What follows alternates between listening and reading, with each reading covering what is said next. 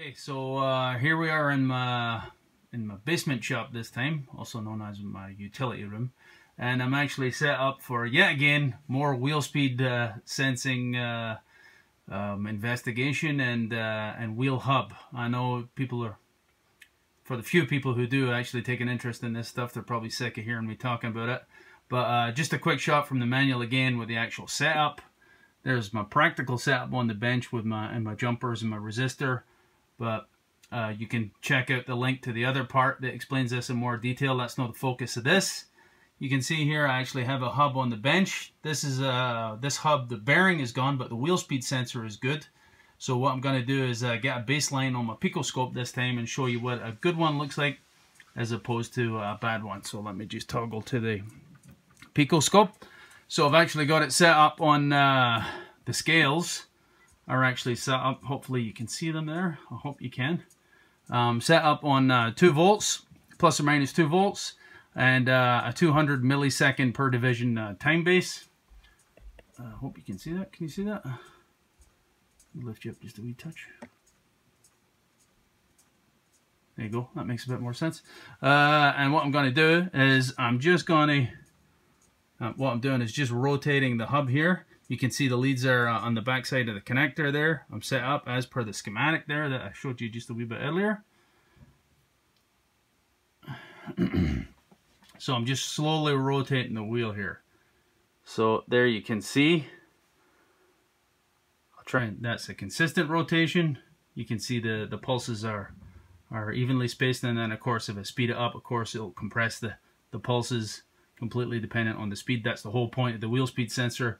And I believe which is a Hall effect sensor type within the assembly itself. Let me just bring in some measurements here. Let me get on the high side. So there's the high side. Beauty of the Pico scope is, of course, you can bring in measurements easily. So there's the first reference, and I'll drop it to the low side. And again, can easily bring in a second measurement there. So you can see we've got a high of 1.7 volts or 1720 millivolts, let's call it, and 875 millivolts on the low side. And it will go between those two cursors, as you can see.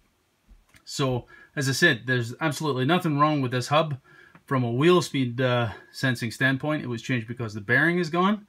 So now what I'm going to do is flip in my wheel speed, my wheel hub that has the bad wheel speed sensor, and I'll show you the difference between the two. Okay, so exact same setup here, fellas or ladies. Completely non-sexist, this channel, you know. You can see I've got the connector on the wheel speed sensor of it actually back probed. That is polarity sensitive. Make sure you get it right. There is a warning in the manual that cautions you that you will damage the sensor if you connect it incorrectly. And you can see right out the gate we already have a big problem. Let me get rid of these measurements because they're really going to be irrelevant because of the mess of the signal. You can see we've got a mess before we even start. So as I said, there's absolutely nothing wrong with this hub from a bearing standpoint.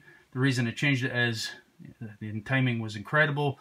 Basically right after I changed the right hand side on my car, I had an issue that failed the left hand wheel speed sensor. I hooked up my scan tool, and sure enough, there was, apart from the ABS, the electronic stability program, and the 4-wheel drive auto light actually flashing.